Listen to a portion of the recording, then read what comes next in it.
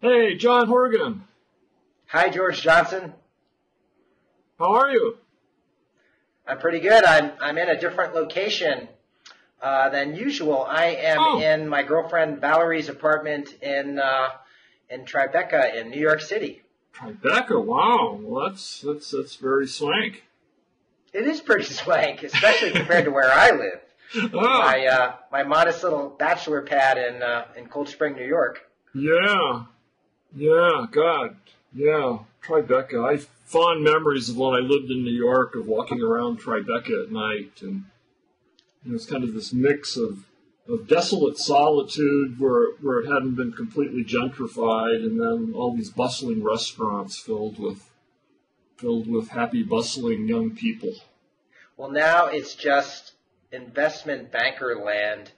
It's you walk outside and it's all these super fit type A males and females pushing their babies and carriages that probably cost more than my Prius. So, wow, that's a new thing. The carriages. That used to be what you associated with Park Slope in Oh, Brooklyn. it's very family oriented around here, and it's great. Oh, Bowery is right that's across. new since I was there. Yeah, Yeah, I mean there's a park right out the window here that yeah. I can see, and it's filled with little kids. There's a school right over here. Beyond that, there's a gigantic playing field where there are always all these little kids playing Oh, soccer and baseball and all kinds of sports. oh, And that's great. it's actually really nice. So, yeah, it's nice to know they're carrying on future lineages of investment bankers. When you put it that way, George, I don't know. All these little future derivatives analysts, and maybe I don't know, maybe they'll become poets and Well, poets I and don't know. beatniks. I envision a world, George, in which there are no derivatives traders. I Oh have a God, dream. I have a dream. This is about the time that war will end, I think. Yeah. Which I Well, hope is sooner than we think. war will end before derivatives end. I'm pretty sure about that. Ah, yeah. Well, speaking of which, I keep hearing good things about your book. Oh, well, it's it's kind of plugging along. I got a long ride from a radio station here in New York, WNYC, that Oh was yeah. promoting it. Like this one guy, Brian Lehrer, kept talking about it for months. Wow.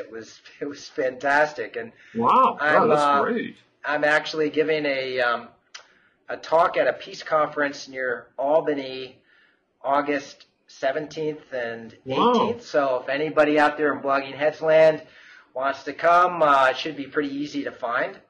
Oh, that's Um, great. so yeah, war hasn't ended yet, but Well, you got still the idea out there. yeah, yeah. And I see that you have a big article in National Geographic that you've told us bits and Oh pieces about God. over the years. Yes, this dates back to 2009. It's been in the works for that many years. Well, congratulations on it finally coming out. I read it this morning, and I thought it was George. It was so much fun to read, Oh, good. It's and very different from what I usually write. well, it's real, like kind of I don't know, macho adventure. Yeah, I mean, it's yeah, like gunzo science writing. yeah. It's On the edge of your seat, tearing across the Texas Panhandle, chasing lightning storms with the giant Kahuna camera. Yeah, it was fun to do something really different like that. Yeah, you've got a knack for that kind of action journalism, George. Well, I had no idea, so maybe I'll, maybe I can get a book out of something like that. Well, give us the backstory. Yeah, so Uh, basically, so this guy, Tim Samaras, this engineer from the Denver area. He's also a tornado chaser, but in recent years he's been really concentrating on chasing lightning storms. And the idea is, they know from taking, really high-speed photography, video, and then slowing it down, so they can take, tens of thousands of frames a second with these cameras called phantoms. And when you do this, you can see that when lightning, like the sequence is that it starts out with what they call a stepped leader that like comes from like the sky, and like it steps down, zigzags down, what looks very, very slowly and gradually, but this is all happening in a few milliseconds. And then, so it just kind of takes this, semi-random, semi-structured zigzag trail down from the sky. And they call that the stepped leader, and that's usually negatively charged electricity. And when it gets within a certain distance of the Earth, it's, the charge is enough that it pulls up a surge of positive electricity from the Earth. And then when the two connect, that's the moment really when the lightning strike is born. So it sends down the feeler, and then the other feeler comes up. The two connect, and then this huge amount of current comes surging up from the Earth into the sky, and then it retraces the ionized trail that was traced out by the downward step leader. And that's what you're seeing when you see lightning. So you're not seeing the bolt before the circuit is completed. Right. You're not seeing any of that stuff. So you're just seeing you don't see the step leader at all unless you do slow motion photography. I mean, high speed and then slow it down, slow motion photography. Mm-hmm. So then That's cool. I had no idea. So you were actually seeing. I mean, our impression is that the lightning comes from the sky and goes down to the Earth, but actually the circuit originally, or the lightning bolt actually starts from the Earth and goes up into the clouds. I mean, the initiating event it starts from the clouds, the step leader going down, but then what you actually see comes up from the Earth. Yeah. And then after that, there are after flashes where it'll, depending on all kinds of conditions, where it'll, flash up and down, and you get this flickering effect. And but mostly for the large part, what you see is lightning descending from the sky is an optical illusion, because it's this almost simultaneous flash that's originating from the ground and going up, but so fast that you would never sense it as either upward or downward. But it just really just flashes and oscillates, and then your brain kind of imposes what it expects, which is the lightning coming down from the sky. And also, since when the bolt's following up the path that was carved out by the stepped leader, that has this sense of like your brain sort of thinks of water, going like tributaries feeding into the main stream, and it looks like tributaries are little tributaries of lightning feeding into the main bolt. So all this stuff kind of contributes to the sense that the lightning striking from the sky to the ground, but it's actually more complicated. So this guy, this camera that he's using, it should be sensitive enough to capture the whole process? Yeah, the whole thing. So right now, if you look at, you can find a lot of these on YouTube, and a lot of them actually are things that Samaras himself took with the slower 10,000 frames a second cameras. Yeah. And really this slow. One is a million frames a second? Theoretically capable of 1 million frames a second, hundreds of thousands. And unbelievable. And so the idea is that, so when you see these other videos, they're really cool. You see the step leader come down, and then suddenly there's just this blinding flash, and it blinds the camera because it's so powerful and it happens so fast. So you don't see any detail. Mm-hmm. And what he's hoping is if you do it at hundreds of thousands to 1 million frames per second, you'll see the exact moment when the two connect, and maybe there's some kind of interesting pattern or structure that will tell you something about lightning that we don't know, and there's quite a lot they don't know. And the camera itself is just this wonderful kind of combination, super high-tech Rube Goldberg contraption. It was originally used after World War II at the Nevada test range and places like that to film above-ground explosions. And the way it works, it's mechanical, so it has this huge the whole thing weighs like a ton, approximately a ton, and it has so he has it in the back of his trailer, mounted permanently in that back there, and then there's this turbine inside, like yay big around as I put up my hands, and then the turbine is spun around by a tank of either compressed helium or compressed air. If you need to go really, really fast, you use compressed helium. But for slower speeds, I use air because it's cheaper, I guess. But anyway, so this compressed gas is causing this turbine to spin around thousands of RPM, and at the center of the turbine is a prismatic mirror, and it's taking the image coming in from the camera lens and then bouncing it onto a series of 80 separate little lenses that are each, in a sense, a separate little camera that are each coordinated so they take sequential, so they're getting like a sequential image. So the original camera, that was a strip of 35 millimeter film, and they would expose like 80 frames, and then, you just have, this tiny little sequence of time, because each one was approximately a microsecond apart. So you have 80 microseconds of film. And then, and that's when he first learned the camera and was using it in this company he works for. And then later he was able to buy it for scrap as military surplus. Can I just ask you something? Yeah. Was this camera by any chance built by Harold Edgerton? Oh, I don't know. It's the company was. I'd have to look back at my article, but it's in my article, the name of the company. But the reason you've heard of Edgerton? It was a commercial product. Oh, commercial product. With a very limited audience, mostly probably just the U.S. government. Well, just to fill in the viewers, Harold Edgerton is this legendary physicist at MIT who I think pretty much invented ultra high speed photography for military purposes originally. He developed all the instrumentation for taking pictures, I think, of the atomic bomb explosions and then the hydrogen bomb explosions. He built a company that specialized in instruments, I think not just visible images, but I think also X-rays, other parts of the spectrum.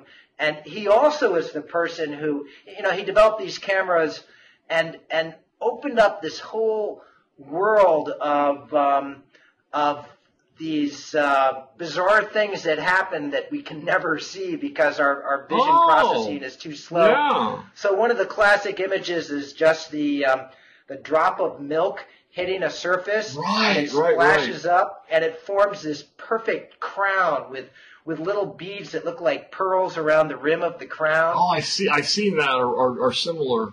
Yeah, it's just like a whole different world when you get into this time scale. Yeah, and a bullet going through an apple, bullets. He did a lot of images of bullets going through playing cards. I did this profile of him back in the mid-'80s when I was working for this engineering magazine, IEEE Spectrum. Oh, yeah. And he actually sent me a bunch of his images, and I have this beautiful photograph that he sent me of it's the moment when a football player, a kicker, his foot is striking a football, and the football is still it's still in place, even though the toe is embedded deeply in it, and there's a little puff of dust coming off of the football. That's the only sign that the thing is going to go flying off and that this impact has been made. It's just, and it's black and white. The shoe of the kicker is really old-fashioned looking. He's just that's great. He's just this incredible character. Yeah, because we had this idea, there's this whole new world when you get down to the microscopic level, and then in space, and then showing when you get down to the micro, whatever you would call it, temporal space, and seeing things. Which is a huge industry now.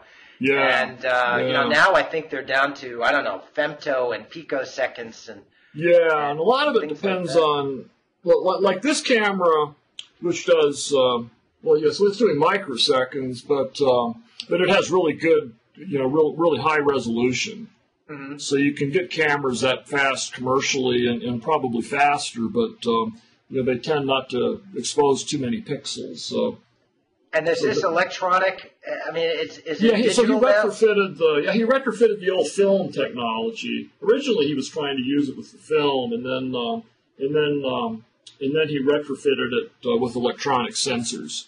Mm-hmm. And I just looked it up. The name of it is it's called a Beckman and Whitley 192. A Beckman. Okay, so that's Beckman. not the. Yeah, but I would be think... surprised if this guy wasn't involved in the company, because this is a big company that did this. They made a lot of specialized equipment for recording things in extreme conditions like that. But it's really a trip to see this thing, and it's just such a behemoth that you have to aim the back of the trailer at the lightning storm. So you're pulling off on the side of all these farm roads in the middle of nowhere, and huge storms coming in, and lightning striking everywhere, and it's pretty exciting. But the thing was, so this started in, I think it was 2009. It's possible it was 2008 when they first asked me to do the story, and because they had gotten onto this, and there was a photographer, Karsten Peters, this really good German, just amazing National Geographic photographer, and he really wanted to do this story because he had, I think he had gone with this guy on tornado chases. So anyway, they asked me if I wanted to write it. I said sure. It sounds like a nice departure. But then, like the first year, he wasn't able to go out for some reason. I think he was still perfecting the camera. And then the second year we went out. I went out with him for a few days, 2 times during the summer, and he didn't get the shot. And then the agreement was with the magazine was that, well, it's pretty unlikely that he'll get the shot, and it's even more unlikely that he would just happen to get it when you're there. But wouldn't that be great? And if not, it's still a good story. Just the story of the quest. So I wrote it up as the story of the quest in 2000. I guess that was 2009. Yeah, then they accepted the story and paid for it and said, this is fine. And then they came back and said, well, we just had a meeting and we thought that this is such a great story. We want to give them another chance. So I said, yeah, it's fine with me. We'll pay you extra for your extra time in reporting and then revising the story. So 2010 comes around and we're, exchanging emails. Samaras has this list of people that, he keeps apprised of his activities, and he discovered some software glitch with the camera, so he's going all summer working with a software engineer and trying to get this fixed, and then finally, it was Labor Day weekend, and I thought, well, it's got to happen pretty soon, because that's about the time the lightning season in the Southwest comes to a close, and he just never got out. So 2009 was a bust. I mean, that was 2010 by then. 2010 was a bust. And then in 2011, that's when he got out again, and I rejoined him, and this time we went up to this lightning. It's essentially a lightning observatory on top of this 11,000-foot mountain in southern New Mexico. Mm-hmm. And they shoot rockets up into charged clouds and induce lightning bolts. So he was figuring, well, at least he could go up there and, the problem was getting lightning to stay in place long enough that he could aim the kahuna, which he calls it, the giant camera, and it takes a few seconds to fire up, to spin up, like a minute. And then once you spin it up to speed, you can only keep it spinning for just a little while so it doesn't melt. So there's all these constraints, and I thought, well, this way will eliminate a constraint because I can aim right at where they're shooting the rockets. And it's amazing when they shoot these rockets from this mountaintop, and they have wires attached to them, and then the lightning is like summoned from the sky and vaporizes the wire. But then the problem was, well, I won't describe it because that's kind of the end of the story. So. Well, I just have to ask you that I was surprised about the rocket technology. They can reliably induce lightning strikes by basically sending a big wire up into a cloud? Yeah, and it's they have to wait till so they monitor. It's really an amazing place. It's called the Langmuir Atmospheric Observatory, and it's on top of the South Santa Fe Baldy down in the Magdalena Mountains in southern New Mexico, and it's run by New Mexico Tech, which is the school in Socorro, New Mexico. And you drive up this winding, long dirt road, to get to the top of this mountain at 11,000 feet. And on the peak, like back in the 60s, they excavated these underground bunkers, that look like, sort of what you'd expect an underground missile silo to look like. And there's all this equipment down there.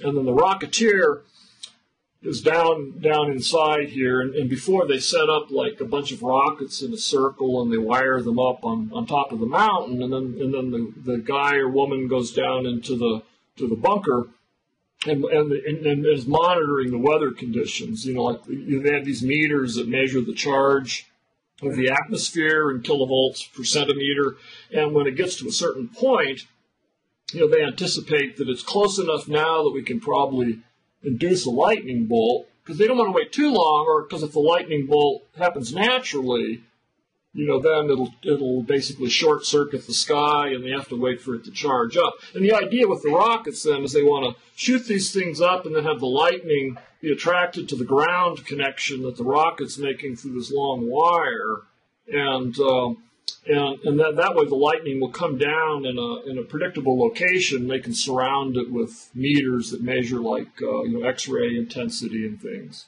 So I guess the question is are the physics of the induced lightning significantly different than that's a big question that they talk about. I mean, they know it's got to be different because it's just more controlled, and in this case you have the downward step leader is going to be hitting a rocket right. with a wire leading it to ground, and of course the wire coming up from the ground is carrying positive charge, so it approximates the process, but they figure it's the closest they've been able to figure out a way to do something like controlled experiments but Samaris's attitude was like, well, this is great and it would be a good proof of principle for the camera to see if I can get the shot, but he really wants to get wild lightning in the field and get that moment of contact. Wild lightning. I love that. Let me ask you sort of already alluded to this, I love it when we're forced to realize that some sort of really ancient, familiar natural phenomenon turns out to be really fucking hard to explain exactly. Yeah. And is lightning in, we've all heard about the experiments that Franklin did back in the 18th century, and so it seems kind of like this old-fashioned stuff that scientists probably would have understood a long time ago. That's not the case. It's still fundamentally very strange. And there's really amazing, really rather amazing things that aren't understood. Like, for example, you have to have a certain amount of charge obviously build up in the sky, so you have a certain amount of electrical potential before the step leader is going to start, seeking, the positive charge downward to cancel it out. So you can calculate how much voltage or difference in charge you're going to need, and there doesn't seem to be enough. Or a better way to put it is between the top of the lightning activity tends to start when there's a charge difference between the top and the bottom of the cloud, for example, positive and negative. And this potential, you can calculate how powerful that potential would be and how powerful the potential would be to go from the cloud toward the ground. And you can figure what the natural resistance of the air is. And when you do this, it turns out that the amount of voltage being generated in the clouds isn't nearly enough voltage to theoretically, jump the gap and break down the resistance of the air and cause lightning. So there's something else. There's some other factor that's missing, one theory is that cosmic rays originally trigger the lightning bolts with this extra little boost of charged particles from space. But it's all controversial. But things like that. Or another mystery is like lightning. You would think it would always hit like the tallest thing around, especially if you have a collection of tall metal things around. But it actually doesn't. It'll just sort of you think it's going to hit this huge tower, and then instead it'll hit a little tree, 100 feet away or something. So of course a lot of that's just the randomness of the process. But the people who study this stuff are just great. Like there's this whole team at the Langmuir laboratory, and then throughout most of the summer, every day they drive up to the mountain and do these lightning experiments. And they also send up weather balloons to study lightning, and they have, it's just really great. Have any of them ever been struck by lightning? I don't think any of them have. I mean, they're really careful. And then Samaras, the guy who chases the lightning, has all these meters in his truck that read out the charge of the atmosphere. And there's even this recorded woman's voice, this electronic computer voice that calls out. So if you're outside, so usually you'll be outside of the trailer, and he's setting up the stuff inside, and everyone's looking around to see where they should aim it, and the regular as in the photographers taking the pictures for the magazines, running around taking pictures, and then you'll suddenly hear the lightning lady automatically chiming off how close the lightning strikes are, and you can see what the charge is on the meter, and when it gets to a certain level, everyone is advised to get inside the trailer so you don't get struck. I have a funny relationship with lightning. I grew up in a house when I was a kid, a big barn on a converted barn on a ridge, and it was covered with lightning rods, and we were struck all the time. And when lightning struck the house, it felt like it had been hit by a bomb. There was a huge bang, and the whole house would shudder. And that was when I was pretty young. And then I got older, and there was this house I stayed in Nantucket with my family. I must have been about 13 or 14, and I was in a bedroom at the end of the house, and I was up there one summer, and then I just left.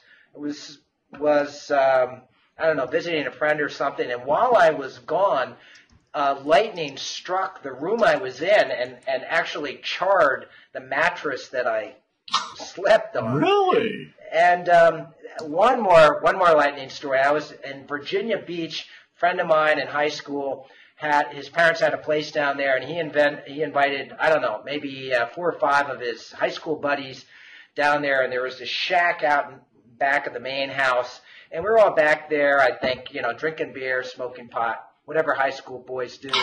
And there was a single light that came down from the ceiling, just a wire with a bare bulb on it. And there was this huge electrical storm outside, and we were all really getting into it. And suddenly, the light bulb exploded, and there was this gigantic flash in the room, and my body was hurled as though this giant hand had slapped me against the wall of the shack. Oh my God! It was so I guess the electricity had come down this wire, and what was weird about it was that it was like a detonation. I mean, I don't understand the physics of that at all, but it was really like a small bomb had gone off in the room. I didn't feel a shock. I just felt just the impact of. Yeah. God, sounds like Stephen King. It was really cool. And then the funny thing was that we all started screaming and yelling, and we ran out of the shack, and we ran into the main house where my friend's parents were having this really demure dinner party. And so all these shaggy-haired, bloodshot-eyed boys come running in, babbling about lightning. And oh, wow. God, that's great. Yeah. So amazing lightning stuff. Well, I kept asking people, people talk about ball lightning. Yeah. And And everyone I would ask, like I asked Samaris this, and they're and this other guy, Bill Wind, who's like the senior lightning researcher at Langmuir, and and they all basically was like, well, we don't know. There's definitely what seemed like credible reports, and the question is still out on whether ball lightning exists. And lots of people have ball lightning stories of. And a typical one is one that my grandmother had, where she was sitting in the parlor of their farmhouse in Missouri one evening, and then a ball lightning came in one window and went out the other window. I've heard versions of that, but yeah, that's kind of the classic story. I didn't know that these reports are not necessarily considered definitive. Well, there's reports, from what I understand, that are considered reliable. I didn't really look into ball lightning, but it's still considered controversial. Whether it really, there's not enough observations, and it's never been observed under any kind of, I don't want to. Certainly not controlled conditions, but there's just not enough credible observations, I guess, that they accept it as being definitely real. And also, there's just really, it would be a real mystery about how this stuff forms. This one book I got on lightning science had a little section on ball lightning, and it speculated on different theories. And my favorite one was that the ball lightning was a little miniature black hole. That works for me. Yeah. But yeah, it's just great stuff, and boy, it's just so visceral compared to a lot of science these days. I just looked back. I'm not sure. Maybe we even talked about this before. I looked up the story about Ben Franklin's kite experiment, and you probably know that the origins of this are kind of murky. That he didn't write about it himself, really. The first person to write about it was Joseph Priestley, who wrote up what he said Franklin had told him about the experiment. I think it was almost 20 years after it supposedly took place. Oh, I didn't know that. Yeah, and it's not clear. Some of the details are a little bit hard to believe. So, for example, if Franklin had actually been holding the cord, he could have been electrocuted unless, I don't know, unless his shoes had been very well insulated. Yeah, it just depends on how good a path, I guess, to ground he was providing. But I think what Priestley said, and this sounds pretty credible, is that Franklin's first sign that something was going on was that he could see threads on the, I'm not sure if it was a string or he could actually see all the way up to the kite that were electrified, and so they were standing apart the way that the hairs on a cat, if it's got static electricity in the fur, stand apart from each other. Yeah. And that also so there was the key, which apparently was electrified, and Franklin determined that it was electrified by moving his hand near it, and there'd be a little bit of you could see a circuit forming between the key and his skin, but he didn't actually grasp. So Franklin, being a pretty smart guy, probably then let go of the kite, or thought this was enough to. It's interesting about Franklin. I always, just mostly through ignorance, just figured that he was just kind of this, gentleman scientist dilettante when it came to things like electricity. But he was really considered, very, very, very respectable lightning researcher in those days. And I guess he's credited with having come up with the idea or come up with the terms negative and positive for the opposite charges. There's some interesting twist on his view of that. I can't remember what it was, but he wrote and communicated with Priestley and all of these other people, and there's actually a book just specifically about Franklin's electricity experiments. I was just reading about some of his lightning rod experiments. He apparently had an initial version of it that alerted him to when a strike had occurred that involved a little brass bell that would ring, and apparently it drove his wife crazy because when there was a storm, the bell would constantly be ringing, and it made her nervous because she also thought that maybe lightning was going to incinerate all of them. And those early days of electrical research were so amazing, and then and then there was this real overlap with people like the early electrical researchers thinking that it was connected to the paranormal. Which reminds me of something that you wrote recently in Scientific American. Yeah, well, actually, that's kind of an interesting. That good segue, George. Yeah, so at the end of June, I took my two teenage children to London to visit my brother, and he, it turns out, lives just down the street from the Science Museum. This amazing, really a wonderful museum. One of the best parts of it. In Kensington there on Exhibition Road? Yes. Oh, that's wonderful. They've got this wonderful exhibit on the Industrial Revolution, and particularly all these different steam engines, which are, I actually teach history of technology, and I have a section on steam engines, and I've seen the diagrams and everything, but it's just so cool seeing these things right up close. They're beautiful. They're big, clunky industrial works of art. Yeah. But while I was there was an exhibit on Alan Turing. I think it's his 100th birthday this year. Yeah, centennial. Yeah, and there's all this Turing stuff. Yeah, it had all this great stuff on. I mean, I didn't realize that he was kind of a hands-on guy too. He helped to build to design and even partially build a computer in the 1940s at a British university where he had an appointment, and also you meant like before he was at Bletchley Park with the Enigma machines and. Right, I guess so. Just to let people know who Turing is, he's one of the people. I just looked really quickly, and just to remind me, it is a centennial. Yeah, May 10 to 12. And Alan Turing is often described as, I don't know, the godfather or father of, certainly a pioneer of computation. Oh yeah, the whole basic concept of really, defining computation and with its imaginary Turing machines, it's like probably the most fundamental insight in computer science and the universality of computation.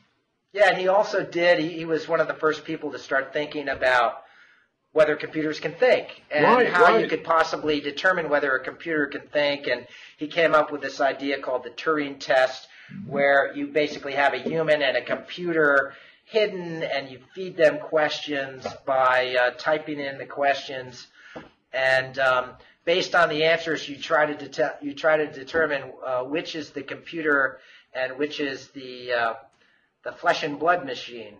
Yeah. And it's still very controversial, but really nobody has come up with a better method of determining artificial intelligence. Yeah, because some people would argue that, well, you're just like skimming off the behavior, but then other people would argue, well, if you can do that and it's completely plausible and you can't tell the difference, then, Sure. What does it matter? Not? So I kind of go both ways on that. But yeah, Turing was amazing. And the great tragedy of his life is that he was a closeted homosexual, and he was outed toward the end of his career, and this is after he had been a hero in the British war effort because he had helped to decode this German encryption system called Enigma, and it was really a gigantic advance in the Allied effort against the Germans, helped them figure out what the Germans were going to do in advance. In some cases, and as a result of being convicted of homosexuality, Turing was forced to undergo what was considered to be a kind of cure for Right, homosexuality. hormonal treatments, right? Yeah, Yeah. hormone treatments, and which were humiliating for him, and also had various physical effects that were really unpleasant. And he ended up almost certainly, he died of arsenic poisoning, and I think it's generally accepted that he took his own life. So, Yeah, you know, yeah. In fact, yeah, one story that he poisoned an apple. yeah. Just like sleeping. I mean, snow, just like like the Snow White kind of thing, except deadly. Yeah. There's a couple of really good book. There's Alan Hodges' biography, Touring the Enigma, that was inspired a Broadway play, and then there's this really shorter, very nice treatment of his life by David Levitt, the novelist. Oh yeah, I took a writing class with David Levitt once. Really? Yeah, Wow. back in the early '80s when he was just up and coming. This Wow. young gay writer. God, yeah. Well, he's really, yeah. God, so before he was famous. Yeah. But anyway, probably the most startling thing that I learned in the Turing exhibit, because I knew the general contours of his life, what was that he had an interest in ESP and paranormal phenomena. Yes, that's what it's really struck me about your column. I didn't know this. Yeah, I'd never heard of that either.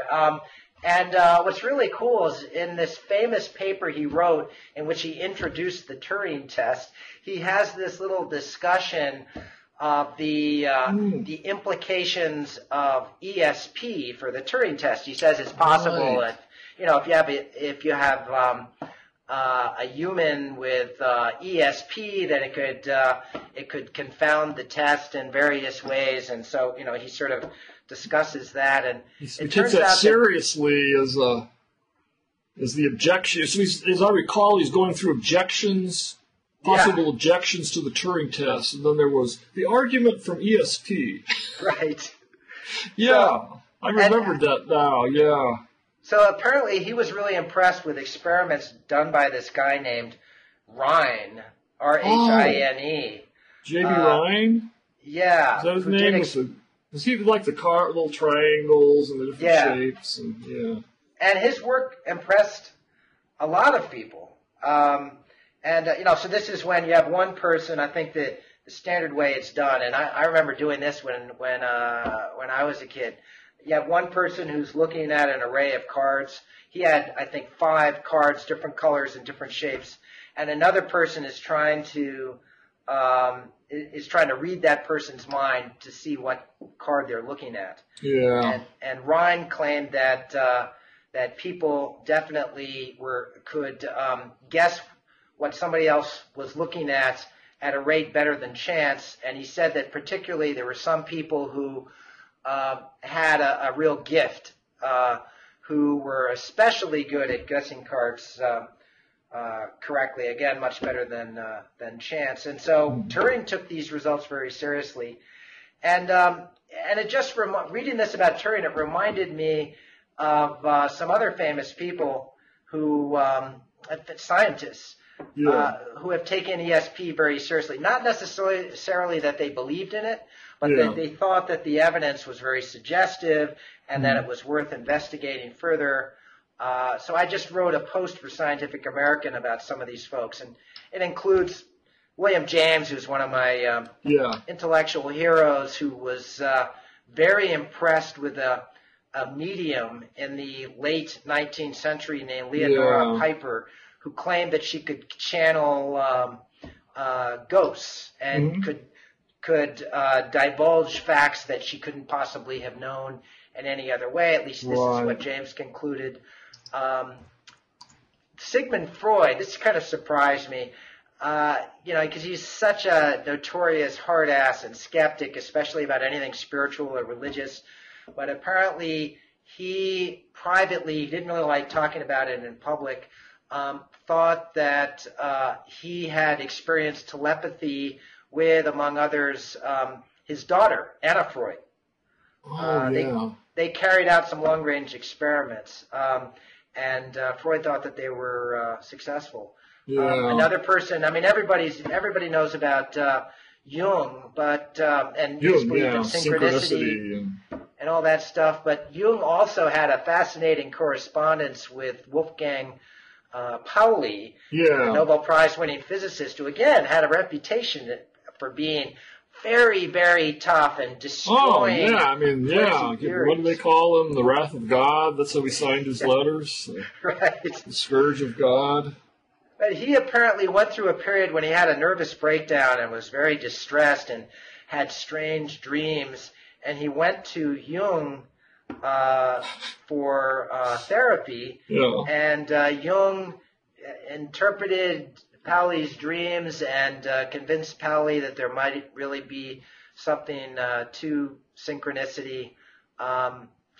And just two other people I'll mention in the present. Freeman Dyson, I think we might have discussed the fact that he believes in ESP, this great physicist. On the other hand, Dyson is such a contrarian that I suspect him of saying he believes in ESP just to irritate people. And one more interesting case, Brian Josephson, who won a Nobel Prize, I think younger at an earlier age than any other so-called hard scientist, for discovering something called the Josephson effect, this very peculiar quantum phenomenon. Yeah. And he had a kind of nervous breakdown, at least this is what he told me, in his late 20s, and after that he had these visions, and it convinced him that that ESP and other paranormal phenomena are real. Oh, but then later he was convinced it was just the result of a nervous breakdown, or no, he still believes in it. He still writes all these letters. It was a nervous breakdown that led to this great breakthrough. Yes. Yes, he blew out the doors of perception. Right. Yeah. And well, there was the electrical guys. Crookes, the guy that did all these early experiments with cathode ray tubes and things, and he thought you take like an evacuated tube and put a big voltage across it, and you get this glowing plasma, luminous plasma of depending on the strength of the vacuum, it can be anywhere from purple to green, and he was speculating that this was ectoplasm, the stuff that ghosts are made of, and then J.J. Thomson, who discovered the charge mass ratio of the electron. I read a really interesting essay report that he wrote where he went to a seance, but he was debunking it, and then was one of the early people like the magician, the amazing Randy, who would basically show how there were all these plausible, perfectly natural mechanistic ways in which someone could have pulled this off, and then unless you could prove that it hadn't happened that way, that it was quite a leap to say you were communicating with the spiritual world. Yeah, and Randy has a standing offer for somebody who can demonstrate a psi phenomenon to his satisfaction, and of course the true believers say this is a bogus offer, but but it's basically why I'm not a believer. I figure if it's real, it's something that can be demonstrated and replicated, and it just hasn't been. Yeah, I mean, if it's not subtle. Yeah. And now, of course, that's where I'm at with that too. But boy, you meet so many people that you would never expect, who are just convinced based on some personal experience that this is true, and there are two attitudes, I guess. One is that science will eventually uncover this, and it can only happen under very, very, very, very, very specialized conditions, which always has to make you kind of suspicious. But then again, there's a lot of things in like science where when you really get to the realms of high energy physics, where something can happen only under these very rare conditions. Yeah, it reminds me of what I think Richard Feynman said about string theory, that string theorists don't make predictions, they make excuses. And I think you could say the same thing about parapsychology. Well, yeah, it's like the efficacy of prayer studies, like that big one that the Templeton Foundation did, and then it seemed to show that like a triple-blind experiment in cardiac patients who were prayed for by other people anonymously, so that the patients didn't know who was being prayed for, and the doctors didn't know which patients were being prayed for, and the prayers didn't know which patients they were praying for. So triple-blind experiment, and then it came out showing that the cardiac patients that were being prayed for had a slightly greater chance of dying than the others. I mean, it was one of these things where it was just such a small, little, tiny difference. And basically, what the study said was that there was no difference. But so if I'm sick, the first thing I tell my relatives is, whatever you do, don't pray for me. It can only hurt. Yeah, I would still be of the mind that it can't hurt. But but I do think I have been at scientific conferences and had these private conversations with people, and I do think that many more scientists believe, or at least are open-minded about even ghosts and shit like that, than sort of mainstream science, kind of like the AAAS version of science would have the public believe. Well, that's interesting. But their take on that would be, they're not ruling it out, and if the evidence does emerge, this implies that there's some kind of physical reason for explaining this, even if you're having to posit some new force or some weird quantum thing that it would go from being supernatural to natural. Just expand, what we know about the natural realm. Entanglement is like fairy dust that you can sprinkle over this humdrum world and make it all magical and filled with all sorts of fantastical things. Yeah, like you can explain consciousness with quantum mechanics because they're both so mysterious. Yes, yeah, right. Okay. Just in the way that you were saying was done with electricity, say 100 years ago, when electricity was still really strange and it was ghost marvelous. Stuff, and then it became, they came up with this, Well, in fact, there are these invisible little particles called electrons, and they're not really particles; they're actually waves, and they're not really waves; they're waves of probability, and they're all identical. So you can think of it as there only being one electron in the universe in different states, and right. So nice, solid explanation. But, electrons. Maybe they're the ghosts of people from another universe, from a parallel world. Yeah. And listen, as long as we're talking pseudoscience, in our remaining time, do you want to fill us in on the great fluoridation controversy of Santa Fe? Yeah, thanks. This is so strange. Did you know that this was still considered by some people to be a burning issue, whether you should fluoridate public water supplies to prevent tooth enamel breakdown and tooth decay? I don't think I did, unless you might have mentioned it to me a while ago, but I didn't realize it was I just so discovered serious. it. I picked up our local newspaper one day and read that the city council had voted to stop fluoridating water. And then I read some of the testimony from the people who showed up at the meeting, and it just sounded like something you'd hear from the John Birch Society in the 60s, where fluoridation was a communist conspiracy to pollute our precious bodily fluids. And then I looked into it more, and there's actually a big group called the Fluoride Action Network. And if they get wind of our little blogging heads conversation, we'll be bombarded, both of us, with email from them, repeating the, what they think are legitimate scientific claims from their website.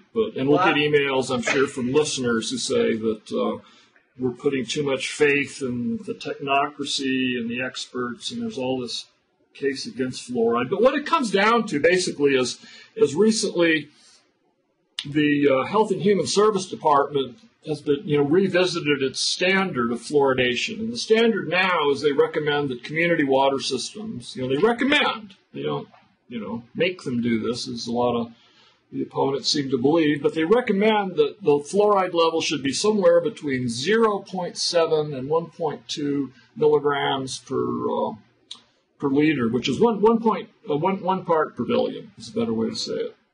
So one part per billion, and some communities have way more fluoride than that. And it was these communities back in the 1940s that people, started comparing notes, and they got the sense that people in these high fluoride communities were getting less, significantly fewer cavities. Like some of the old reports say 40% fewer, but these weren't very well controlled.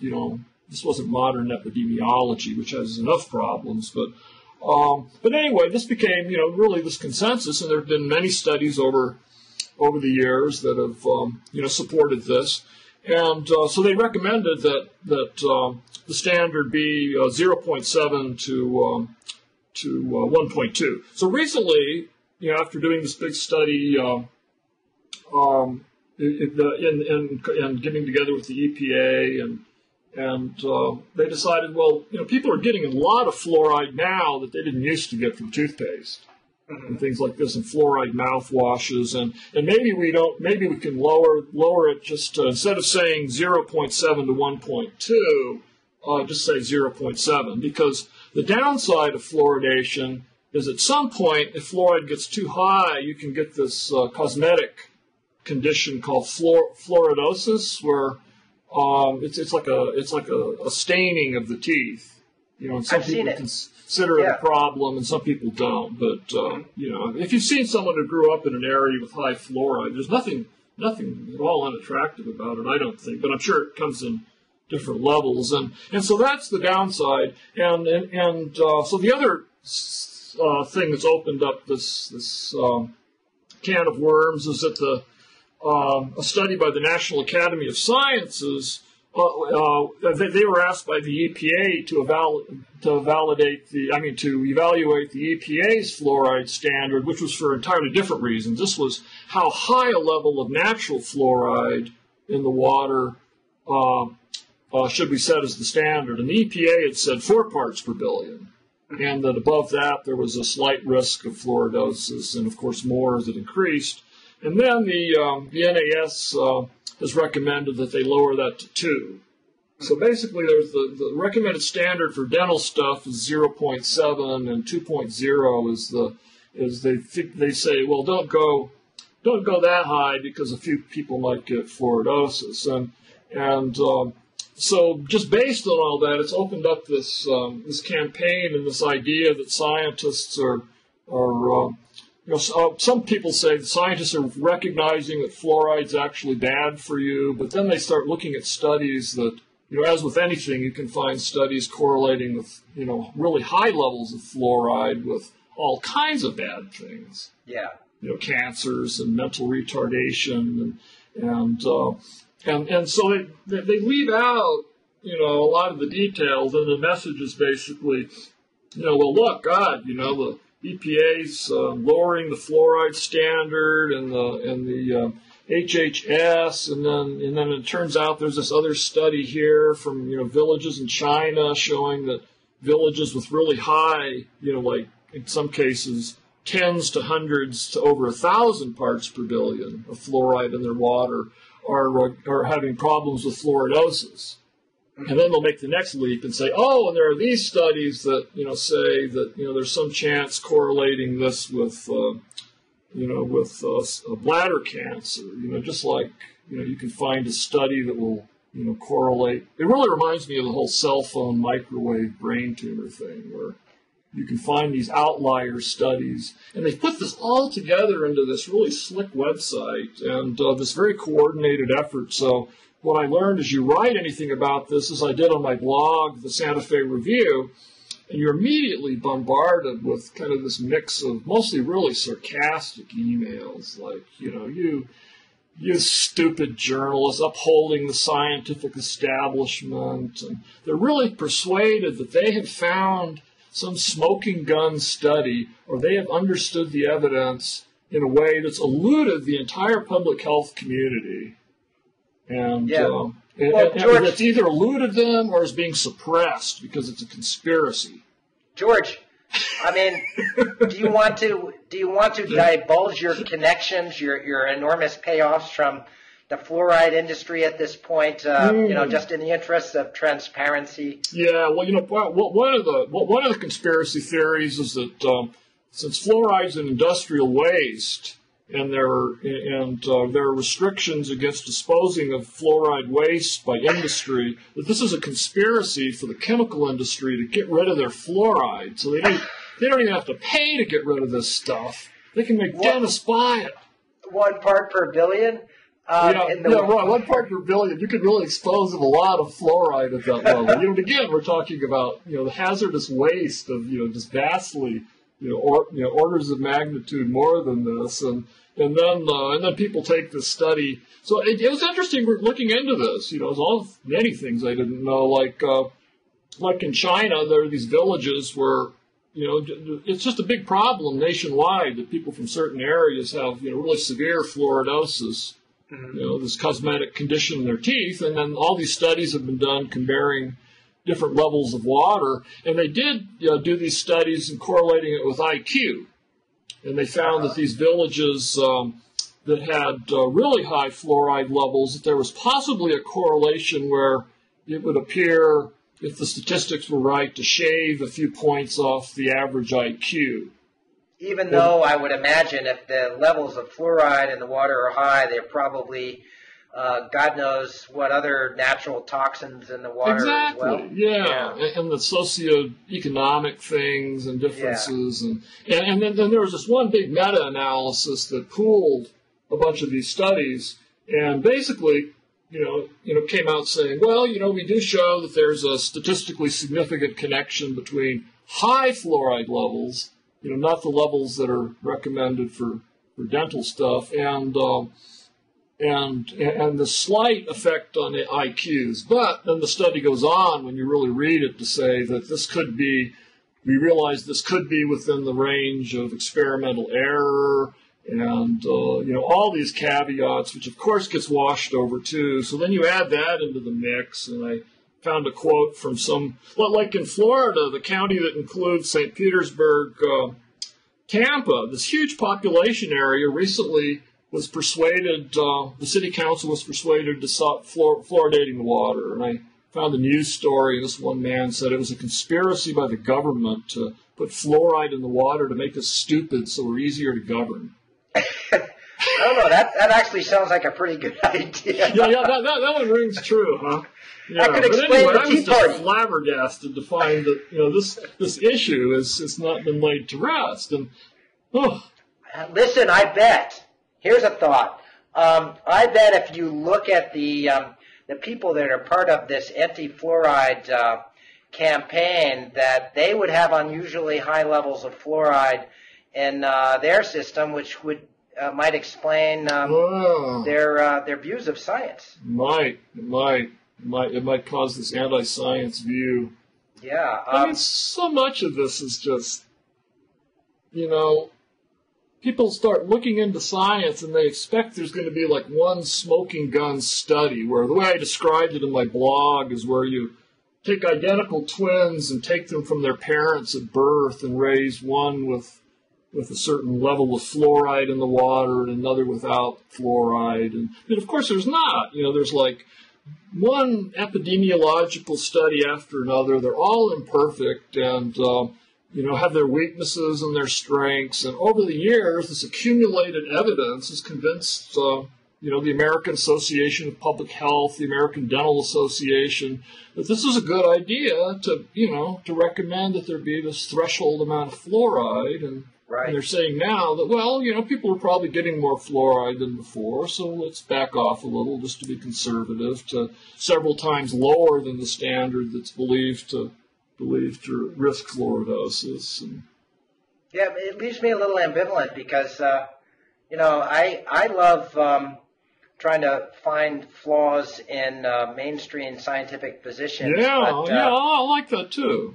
But this sounds kind of like Tea Party-ish somehow. No, it is Tea Party-ish.